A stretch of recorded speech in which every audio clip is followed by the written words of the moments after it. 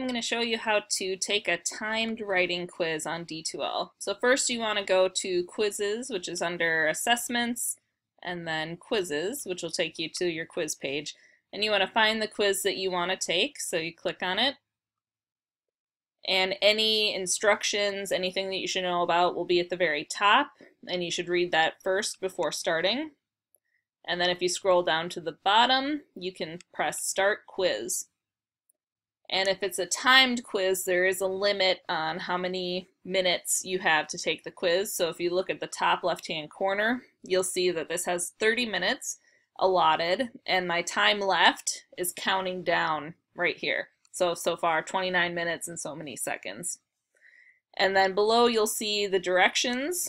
So this will explain what you should be doing, if there's any word count requirements, and a reminder that you should save at least a couple minutes at the end of the session to edit your writing before submitting. And then you'll have the prompt, which in this case is saying what was the most challenging experience you've been through at school. And then this is the text box where you would write your answer. And you can see that you just type it in and you can keep typing. And over here on the right hand side is where you spell check. And if there's nothing wrong, you can just ignore it.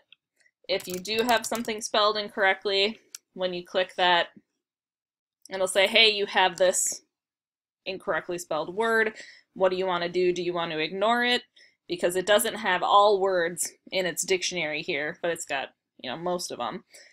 But it doesn't have proper nouns and things like that. So you can definitely ignore. Otherwise, you can say, oh, this is actually supposed to be the word timed, for example, and you can replace it and apply, and then when you go back to your text box here, you can see that it's been changed, updated.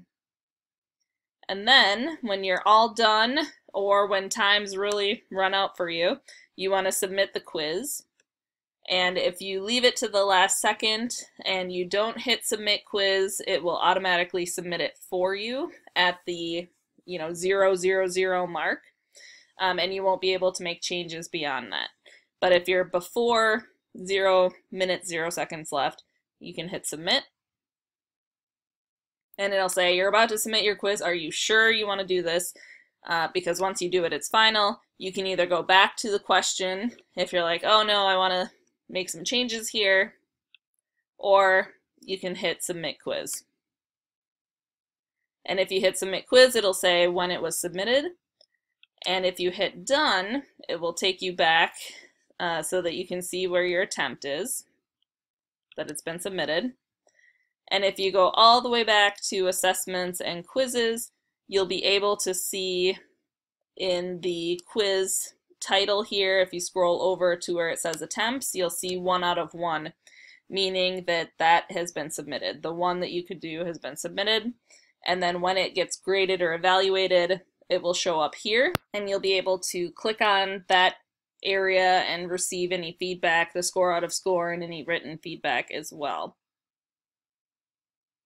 And that's how you want to take a timed writing quiz.